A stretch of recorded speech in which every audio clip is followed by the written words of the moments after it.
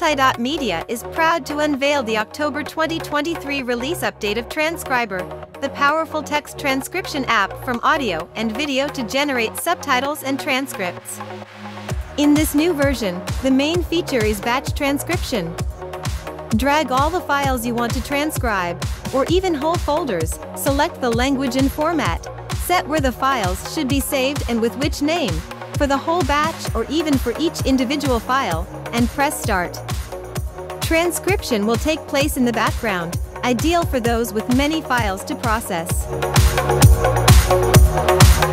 The September 2023 release of Transcriber also allows you to retain the timecode of the source movie, for better synchronization of subtitles and RTF files generated. New preferences have been added for exporting files in RTF format. It is now possible to specify whether or not to add timecode and also whether to group texts so that they are in longer blocks either by number of words or by duration in terms of time.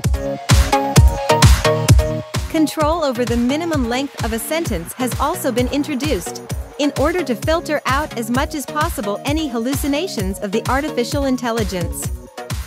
Finally, Transcriber, in order to increase speed, no longer allows the use of only OpenAI's Whisper's large model for transcription, but also medium and small, with an increase in transcription speed of up to 6 times. A control has been added that, when selected, allows some languages such as Greek, Chinese, and Korean to be transcribed with greater fidelity. Now in the advanced settings for exporting to Final Cut Pro, it is possible to force resolution and frames per second of the timeline thus produced. The resolution and frames per second setting is also present in the batch export window, and also as a custom control for each individual file. The onboarding screen has a new area that, when selected, shows recent files to open them even faster. The October 2023 release of Transcriber is a free update and is distributed exclusively by FX Factory. Find out more at multi.media/transcriber.